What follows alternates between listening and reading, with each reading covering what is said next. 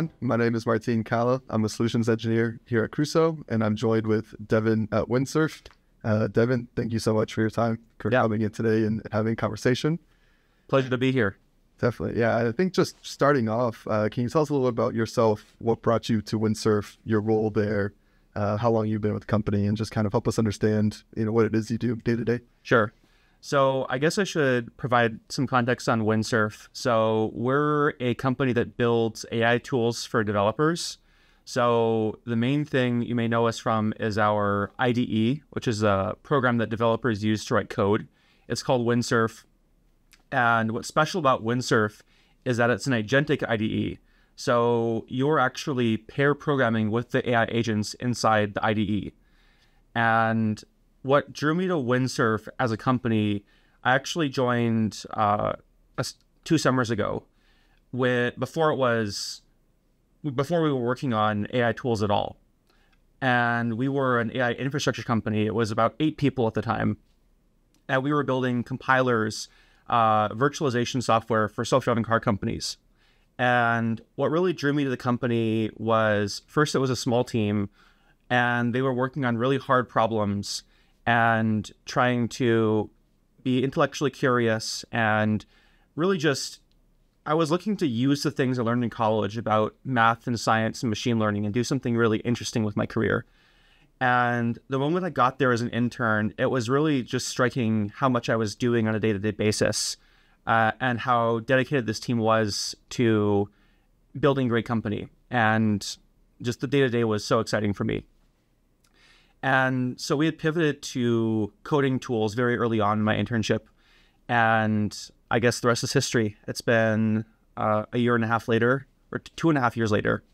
And we're now serving hundreds of thousands of people each day. Yeah, that's awesome. It's definitely an impressive journey that you and the entire Windsurf team have been on.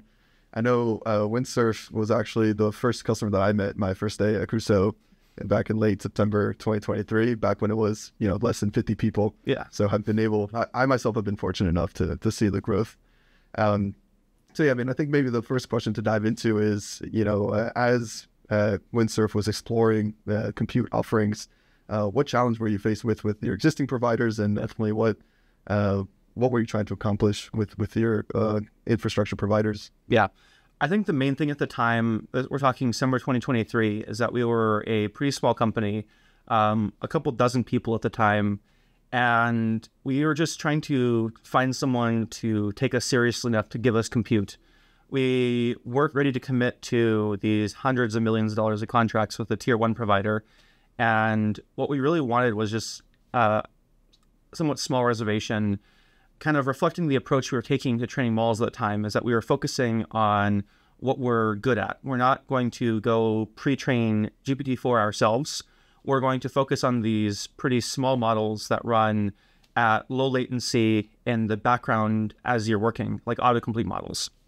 So this really elicited, Crusoe was the only provider who is flexible enough to take a bet on this that early.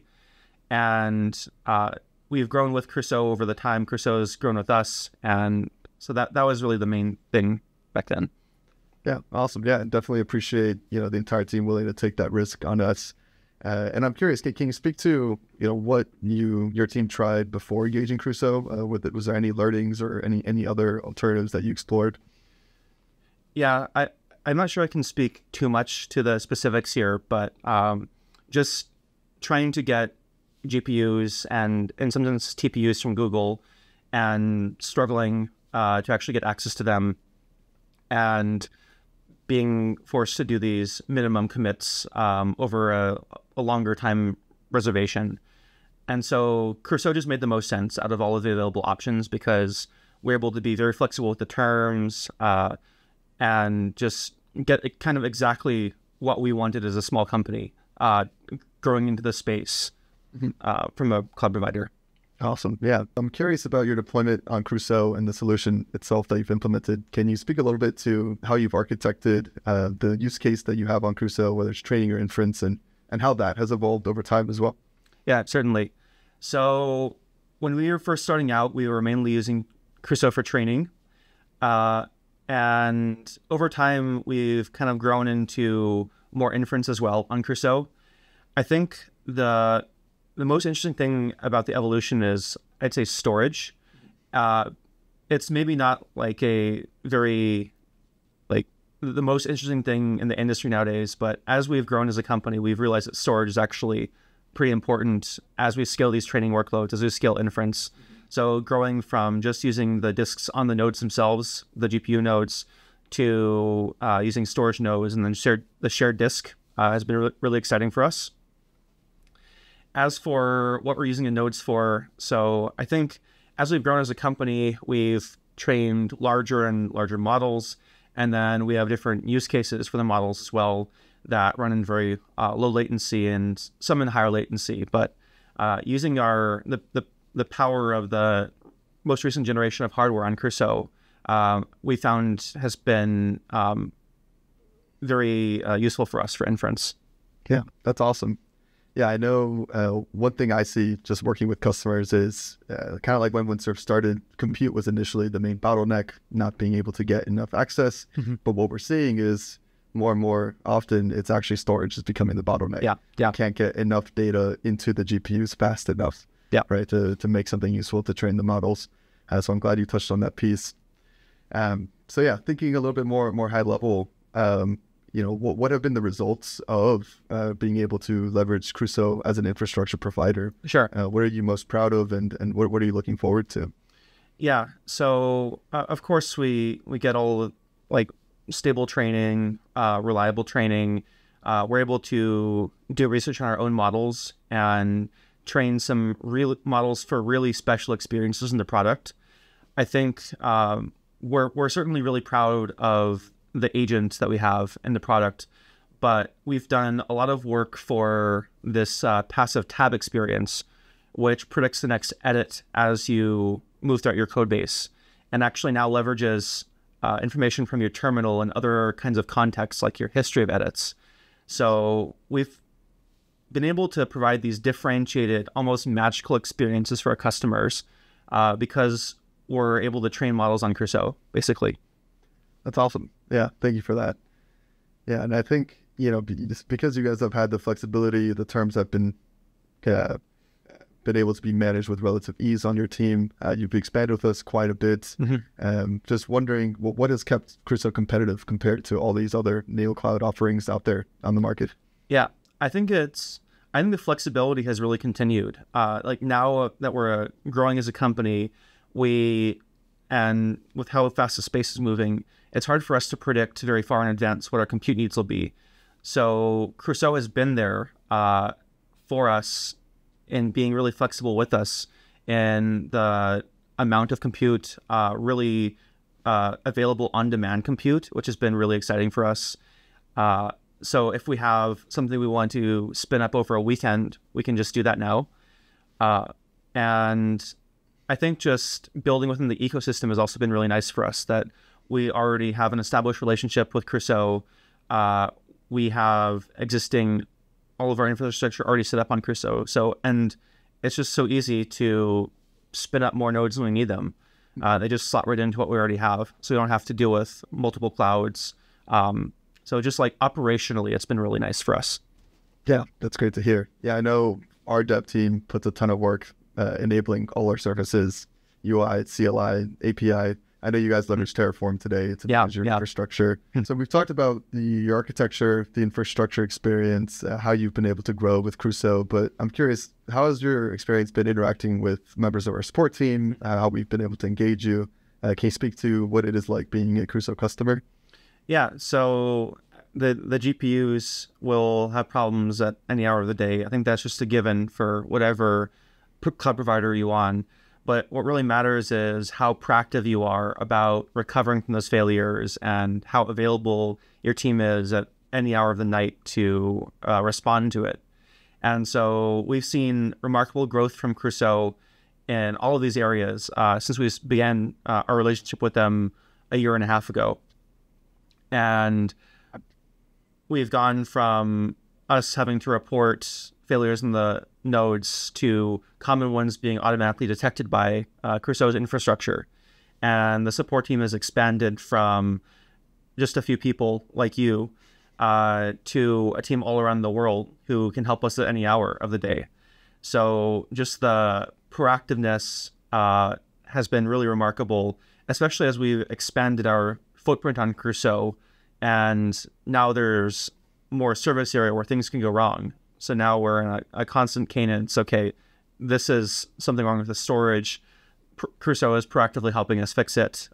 It's really got a long way to like even just keeping us sane as time goes on. We're still a pretty small team and don't have the power on our side to spend a lot of time fixing these things. So just having Crusoe support investigating these issues for us has been really helpful. Yeah, appreciate that. And I know from my perspective, it's a pleasure being in Slack channels with your team, being able to just collaborate asynchronously, making sure we're available all hours of the day. And yeah, most importantly, building out the tooling to be able to give you those automated alerts should we detect anything wrong with your infrastructure. And I mean, I think maybe just to wrap up, there's only a couple more questions I want to go over. But as you continue to think about, you know, your growth with infrastructure on Crusoe and other cloud providers, you know, what are your next steps as you continue to leverage it? Like, what becomes more important? Is it scale? Is it moving to inference? Is it continuing to train large models? Or how are you thinking about this next step of your AI development? Yeah, I think it's really all of the above for us. We're exploring all these axes, more complex training methods, larger models, more inference, and also just growing our team. So just the demand for compute at our company will only be increasing. And really it becomes a question of then, okay, if we're expanding our footprint on Crusoe and these nodes have some baseline failure rate that we need to account for, things will go wrong more often. So then it's just a question of how do we recover from it? And how can we build our infrastructure to be more resilient to these kinds of things as well? Yeah, definitely.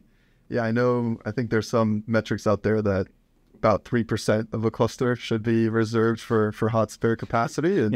And that's something that we definitely work hard to enable for your team. Yep. We can just tell Crusoe that a node is broken, and then we can, it's as easy as turning it on and off in the panel, then we get a working one. Yeah, it's pretty magical that way. I know depending on what other providers, customers may be using, if it's a bare metal cloud, often fixes need to be applied in place, but because of how we virtualize it, we're able to migrate VMs to new hosts pretty quickly. So I think just tying all this together then, what advice do you have for peers at other AI companies, enterprises who are getting started in their AI journey, facing similar challenges on compute capacity, choices, and providers? And what lessons have you learned as part of this partnership with Crusoe that you would want to give to the community? Yeah, I think in general, it's good to focus on where your company has leverage and where you can make a difference in the industry. Specifically, like our DNA is as an infrastructure company, we cut our teeth building these compilers for self-driving car companies. So it's very natural for us to say, okay, we're going to put this coding product in the market that relies on infrastructure as a core reason for why it works. Now, that may not be for everyone, but then again, early on, it may be tempting to take the easiest solution, use a provider for your models, but then doing the really special things at scale, providing these special magical experiences for your customers at scale with your custom fine-tuned models, that's something you really need customizability for. So if you want to be really special in the space and really operate at scale, you need to choose the flexibility early on to build your own infrastructure on a platform like Crusoe, which gives you the flexibility to do these kinds of things. Yeah, that's awesome. Well, I really appreciate you taking the time to come visit us at the office here and share your experience on Crusoe. It's been a pleasure working with you and partnering with Windsurf, and really excited for everything that's in store for your team. Yeah, thank you. It's been a pleasure to be here.